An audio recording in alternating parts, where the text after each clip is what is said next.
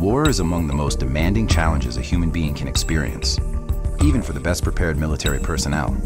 Reports say 1 in 5 Iraq and Afghanistan veterans have been diagnosed with some level of post-traumatic stress, but how to help is not always clear.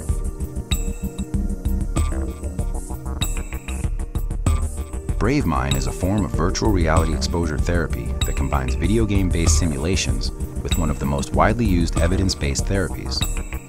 Making use of the University of Southern California Institute for Creative Technology's expertise in immersive technologies and emotional storytelling, Bravemind is a treatment option with appeal for today's digital generation. Bravemind gradually recreates trauma-relevant scenarios that clinicians can use to help patients confront and process difficult memories in a safe and supportive environment.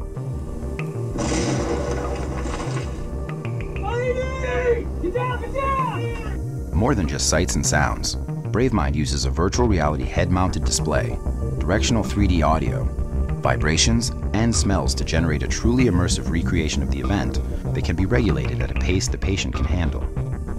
We help people to go back to the things that they were traumatized by, help them to confront those things, to face them, to talk about them.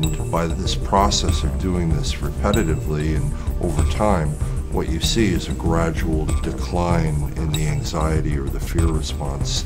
Currently deployed at over 50 sites, including VA hospitals, military hospitals, and university research clinics, this exposure therapy system has been shown to produce a meaningful reduction in post-traumatic stress symptoms during initial trials. We're not erasing memories or anything, they still remember what they've been through. Those memories don't have the same intense, painful, emotional power that they had before treatment. With the success of Bravemind, ICT researchers began to evaluate what could be done not just to heal, but to help prevent traumatic stress. Enter Strive, stress resilience in virtual environments. The goal of Strive is to teach effective emotional coping skills and better prepare service members prior to deployments to better cope with the stress of combat. Strive simulates these stressors in a safe environment before they are encountered in the field.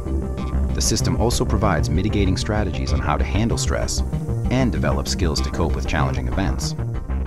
You've got to get mentally prepared to handle any of these outcomes. So imagine as many scenarios as you can and start thinking about how you'll react to them.